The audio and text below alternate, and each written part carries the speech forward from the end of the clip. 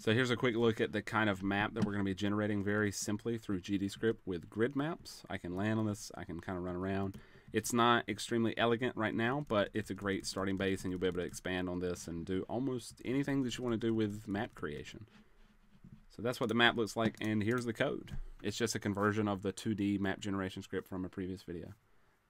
So in order to use this method of creating maps with GDScript and grid maps, you do need a grid map defined, or more specifically a mesh library to use for a grid map. So I have just a simple scene here it's a 3D spatial node, and then within that I have a mesh instance that's just a cube. Just created a simple cube. I didn't change the size or anything, and I applied a material to it so that I could add this 2D pixel art texture. It's just a red square. And then if you have a scene like this where it's just full of mesh instances, you can come up to scene, convert to, and then convert it to a mesh library. So this is the file that I have for the mesh library, and then within a scene, whenever I define a grid map, let's imagine that I didn't already have this grid map. Take that away.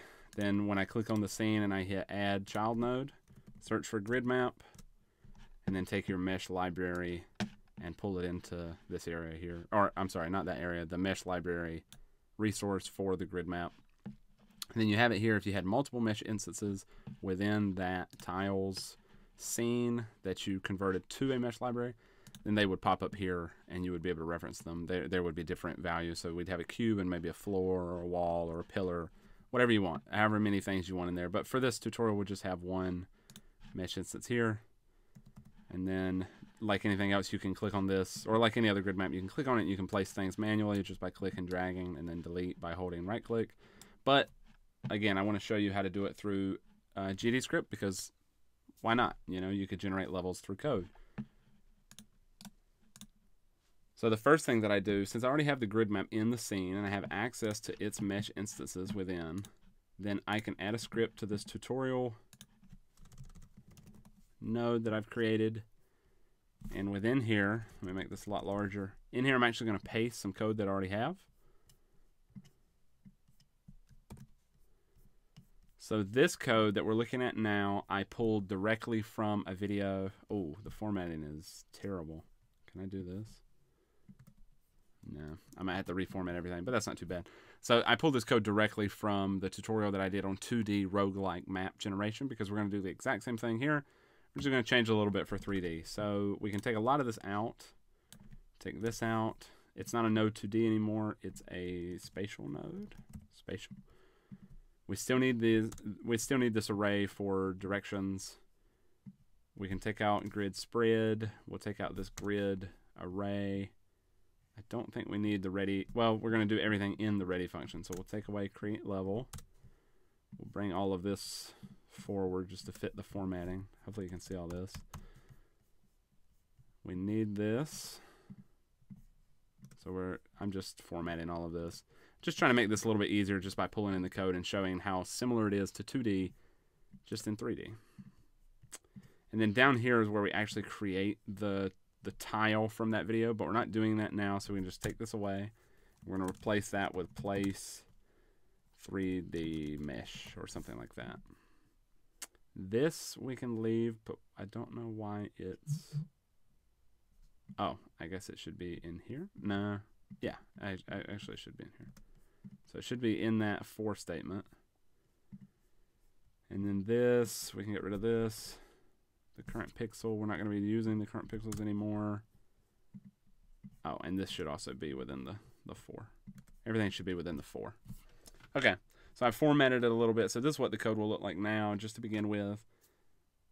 And if you want more explanation on what this code is doing, or what these checks are doing within the while, then I'll link to the previous video with the 2D map generation.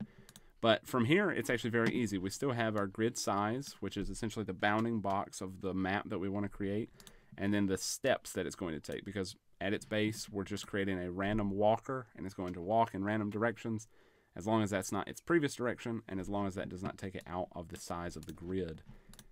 So whenever we walk, we already have our current position. We just need to place one of our grid map instances at that position. So there's a function. We grab this grid map node. So We reference the grid map node that is in this scene. If you see it here, we've got this grid map. And then grid map.set cell item. So it tells you what values we need. We need the X value, the Y value, the Z value. For item, we're just specifying which instance within the grid map we want. So for us, it's just going to be 0 because we only have this one. I think if there were 2, we could do 1 and grab the second one. But we only have 1, so let's just do this for now. So 0, 0, 0, 0 again. And then the fifth variable is orientation, which is actually optional because it's defined as a default int equals 0. So we'll just leave that. So this is X, Y, Z, 0 for the specific instances we want to place. And I can replace these values with current position.x. Now the second value is the Y value, but in this case Y is actually going up and down, not side to side. So we actually want to leave that as 0 and then set the Z value to current position.y. Not the most elegant, but this should work. So we're setting that at the current position. Now if I run this tutorial scene, I'm down here as the player. I had to jump a little bit. Okay, so there we go. So we generated this map, but it's not very large because we have a size of 14 and we're really not doing very many steps. So I'm going to pump these numbers up just a little bit. So grid size, let's do, I don't know, let's just do 200 because why not? And then 500, or maybe we could even do 1,000. Same thing, hit play on this. And then I come out here, and there you go. Look at that. That's actually a pretty big map, and it's all done through code. I'm just jumping around because I didn't really prepare the player code for being able to look at this whole map. But now I can run around. I've got collisions on this grid map. This isn't the best map in the world, I guess, just because we have the really skinny hallways and things. But it's a good start, right? We use code. We create the map. That's really all there is to it. And the code for it's very simple. It's the exact same kind of code as for the 2D, but it's not 2D.